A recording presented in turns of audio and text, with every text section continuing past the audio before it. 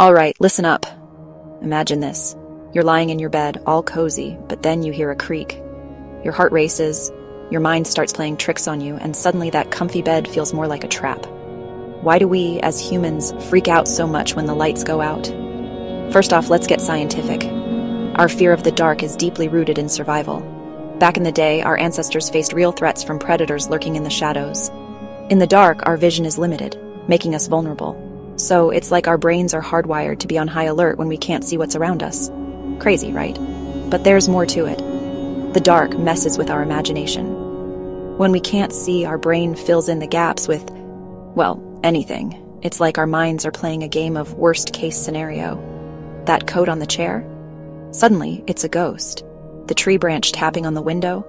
Obviously a monster trying to get in. And oh, let's not forget about childhood. Remember those spooky bedtime stories or horror movies? They've left a mark.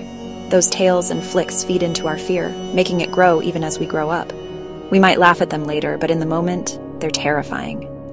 But here's a fun twist. Fear of the dark isn't all bad. It's also what keeps us creative and imaginative. Think about all the amazing stories, movies, and art that have come from people's fears and imaginations running wild in the dark.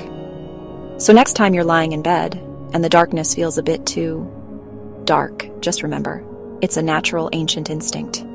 Plus, you're not alone. We've all been there, jumping at shadows. Embrace it, and maybe, just maybe, you'll find some inspiration in the shadows. All right, lights out. And remember, the boogeyman is just a figment of our incredible creative minds. Or is he?